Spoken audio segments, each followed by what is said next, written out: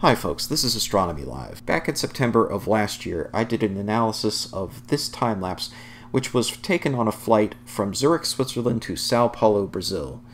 Taboo Conspiracy claimed that this video contradicted the globe, but I wrote some software to do an accurate prediction of what the globe expects and compared it to the time-lapse, finding that it matched perfectly, and that the flight was indeed flying over the curvature of the Earth as expected. Taboo Conspiracy is not so happy about that, though, and he's got help here from Matthew, and together they've released another video calling out MC Toon and myself. Matthew here is very confident that the time-lapse he's presenting of a flight from Sao Paulo, Brazil to Lisbon, Portugal contradicts the globe. But before he even released his video, I asked him for some very specific information about the time-lapse. I wanted to know the exposure length of each frame in the time-lapse and the date and time of the flight. He claimed it was because I was going to say it was fake. I'm not sure why he thought that, but that's certainly not what I was planning on doing. It's certainly not what I did in my previous video on this subject with MC Toon, and I cited that video and asked him if he had watched it. He finally posted his video, and he posted a link to the video that he sourced for this time-lapse of a flight from Sao Paulo to Lisbon. He said the date was on the video, but he wasn't sure about the flight number, and he didn't know anything about the exposures of the frames. In fact, the date shown on the video that he's citing only provides the month and year, not even the day, let alone the time. Now, Matthew was working with Taboo Conspiracy to analyze this video. Taboo was also the one we were responding to in our previous video on this subject. And Taboo's analysis on this video also doesn't give the information on the exact date and time or the exposure length of each frame. More on that in a minute, but first let's hear why Taboo thinks this video contradicts the globe. If the jet's flight heading southwest was perfectly offset by the globe's alleged rotation, then if the plane turned around and headed the opposite direction to the northeast, then the upward movement of the stars, as modeled by Google Earth, would have to double. It's not like the Earth's rotation can switch directions for different flights. By switching the aircraft's heading to the northeast, the flight and the Earth's rotation would no longer be opposing, but would be combining to double the apparent movement of the stars. You can watch it yourself, but facing northeast, the stars should rise up and rotate counterclockwise. And that's exactly what the stars do. Of course, some of the stars rise up in the middle, but the ones on the left actually drop. That means they're rotating. Regardless, there is no indication of a curvature adjustment, especially when you consider the fact that we should be doubling the amount of upward star movement if the canceling out claim were true. For the second segment of the video, we're going to see two sets of islands before the plane lands in Lisbon. The Cape Verde Islands, or Cabo Verde, and you can actually see the volcano Pico do Fogo very well, and then you see the Canary Islands. That gives us a time lapse of approximately 2,000 miles confirmed by the islands.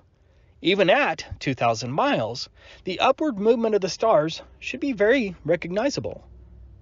Here is what it looks like on Google Earth.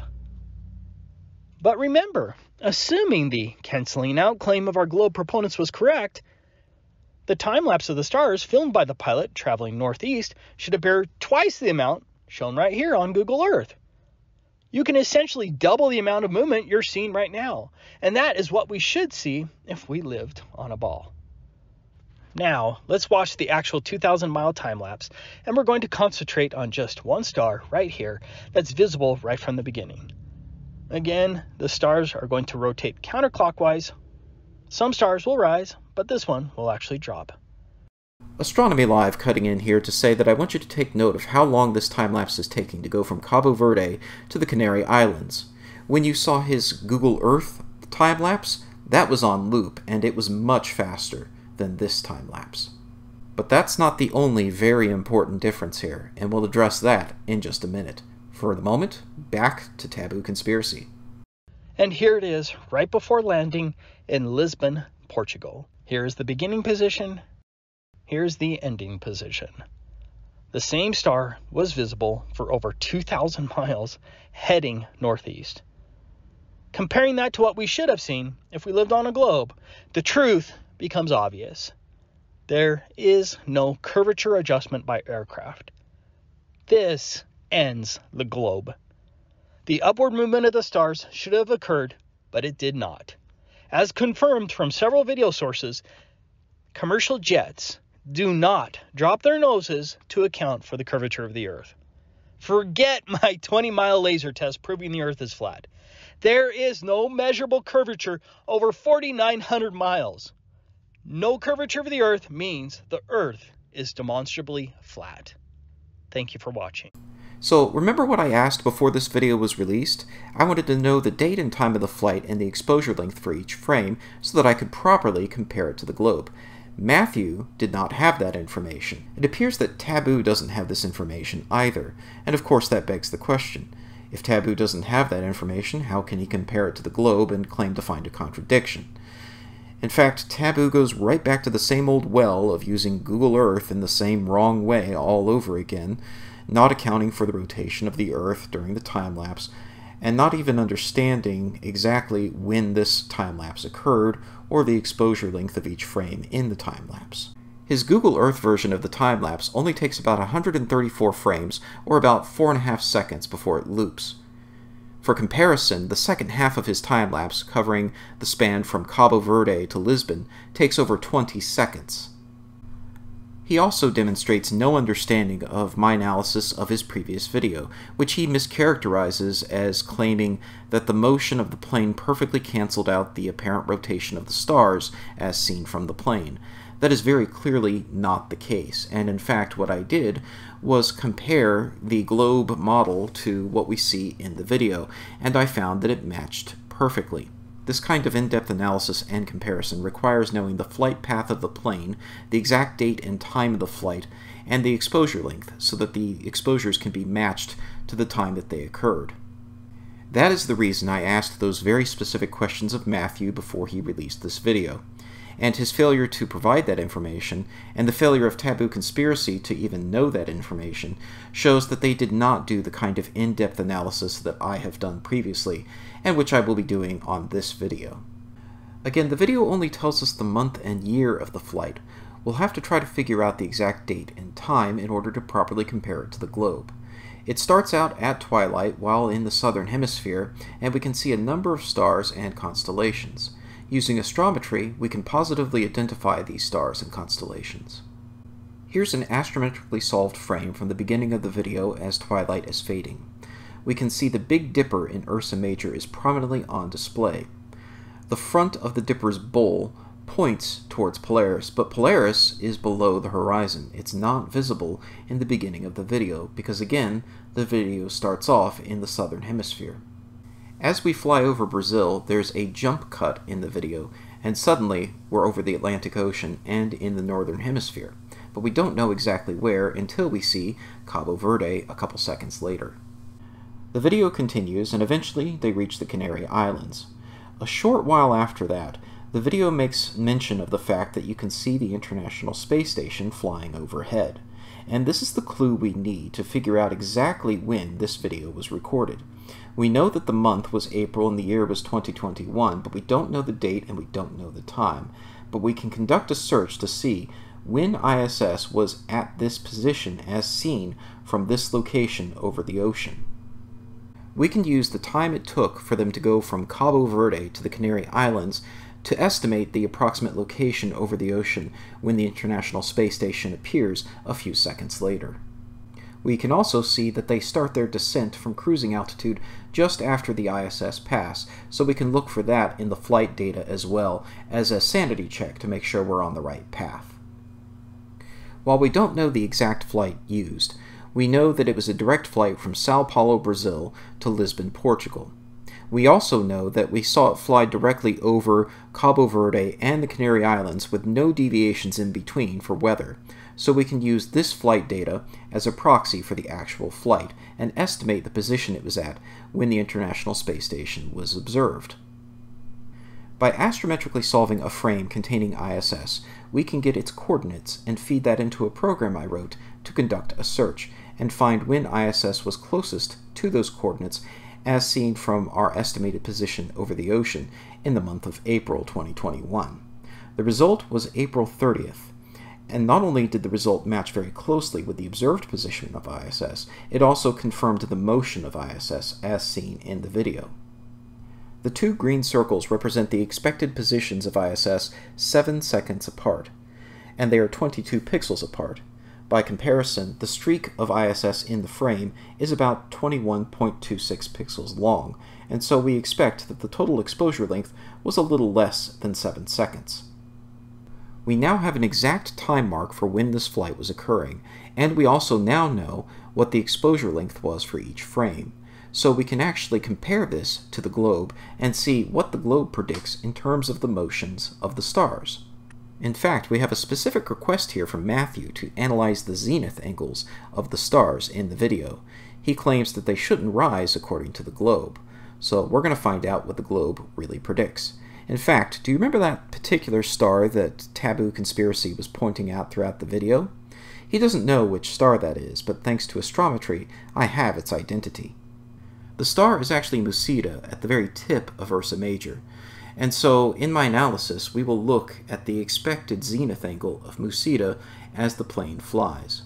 In the middle of the frame, very prominently, we can see Polaris, the North Star, and so we would expect that all of these stars would be appearing to rotate counterclockwise in this view.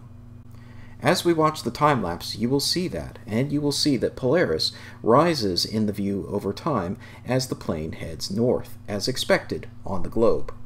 We'll also monitor Alderaan in the constellation Cepheus on the right. This will give us one star east of due north and one star west of due north. The reason that Polaris is prominently featured in the center of the view, even though this plane is heading north-northeast, is because the camera is actually panned a little bit to the left. It is not looking dead ahead the way the camera did in the previous video that I covered in September. This is another reason why my software is so useful in this situation. I will project where the plane's nose is expected to be on the globe given its position from the flight path that we downloaded from FlightAware, and given the time information that we're able to figure out based on the exposure length that we saw in the frame from ISS and the time it took us to go from Cabo Verde to the Canary Islands. Here is the fully annotated video. I analyzed the unbroken portion of the video from Cabo Verde to the Canary Islands and then on to the ISS pass to where they start the descent from cruising altitude. On the left-hand side, you can see the date, longitude and latitude, as well as the zenith distance both of Musida and of Alderaan. Musida is labeled with a green circle on the left, and Alderaan is labeled with a blue circle on the right. As a reminder, the zenith distance is the angle between the star and the zenith directly above you. It is equal to 90 degrees minus the altitude over the horizon. So the larger the zenith distance, the closer to the horizon. Also on the right-hand side is a red circle that represents where the globe predicts the nose of the plane should be. The globe prediction has the nose of the plane just above the horizon throughout the entire time-lapse. Again, that marker is placed there based on the coordinates in the image and the globe prediction for the nose of the plane as it flies over the curvature of the Earth. The flat earthers are claiming that the stars we see rising from the horizon, like Polaris, are not rising fast enough, and if that were true, we would expect the globe prediction would have the nose of the plane dipping below the horizon, as it expects the plane to dip more than what we're seeing here in this video, based on how Polaris and the other stars close to it are rising. We also see Musida descending towards the horizon as the Earth rotates, and we can see that the globe prediction has the zenith distance increasing for Musida over time, even as the zenith distance for Alderaan continues to decrease to the point that it's not even in the field of view by the end of the time-lapse. I want to emphasize that the zenith distance data in the top left corner of the screen is not empirically determined. This is actually the globe prediction based on the position of the plane from the flight path data that we got from FlightAware. And we can see that that data is accurate because it lines up with when we see both Cabo Verde and the Canary Islands. So when Matthew claims that none of the stars in the field of view should be showing an increasing zenith distance over time, he's simply wrong. The globe accurately predicts an increasing zenith distance for Musida throughout the course of the time-lapse, and this is in fact the star that he and Taboo Conspiracy are pointing out in the video. So let me finish by offering a couple predictions of my own in terms of where I see all this going, because this is now the second time that I've addressed this kind of claim, and in both cases the globe accurately predicts exactly what we see in these time lapses. I may have tipped my hand a little bit by asking Matthew very specific questions about the precise date and time of the flight, as well as the exposure length used throughout the time lapse. He previously claimed my only play was to claim the video was fake, but he can now see that's definitely not what I was going for. But he now understands that the reason I was asking those questions was to perform this kind of in-depth analysis, and that I need that information in order to accurately compare what we see in the time-lapse to what the globe predicts. I was lucky, in this case, that we had a few markers that we were able to use in order to perform the investigation. We had the plane flying over Cabo Verde and the Canary Islands, and importantly, we had the ISS labeled and visible in the video. The visible islands in the video allowed me to determine an approximate position from which ISS was seen, and ISS itself gave us a definitive marker for exactly when this flight occurred and the exposure length used throughout the time-lapse. Given that Taboo Conspiracy completely mischaracterized my previous analysis of the previous time-lapse that we took a look at, I don't expect him to learn anything from this video, and I certainly don't expect him to accurately describe what I just did. What I do expect is that at some point they'll make the same kind of claim again, only next time they'll try to make sure that they pick a time-lapse that doesn't feature the International Space Station or some other prominent, well-known satellite that I can use to try to locate exactly when the flight occurred. They'll try to find some time-lapse that doesn't have that kind of detailed information associated with it so that they can make the claim without worrying about me being able to do this kind of in-depth analysis. They've already provided 2 time-lapses that I've been able to analyze and show that these planes really are flying over the curvature of the Earth. But if they want to provide a third one, I'll be happy to oblige. The longest part is simply running the astrometry on several thousand video frames. But in terms of doing this analysis, the software is ready to go whenever they are. I don't expect to change their minds or for them to even be honest about the analysis I've done. That's not my objective here. Honestly, I had fun just doing the detective work to figure out exactly when this time-lapse occurred, and I was fortunate that ISS made such a prominent appearance that made that possible. This also gave me the opportunity to improve the annotation software, instead of simply annotating my own homebrew planetarium program and reprojecting the results. I was able to directly annotate the time-lapse video in this case instead, and I feel like that worked really well this time, because not only did it give us all the information we needed, it also showed that the video really was panned a bit to the left, which had influence on the results as well. A link to the source code is available in the video description. Thanks for watching, and clear skies.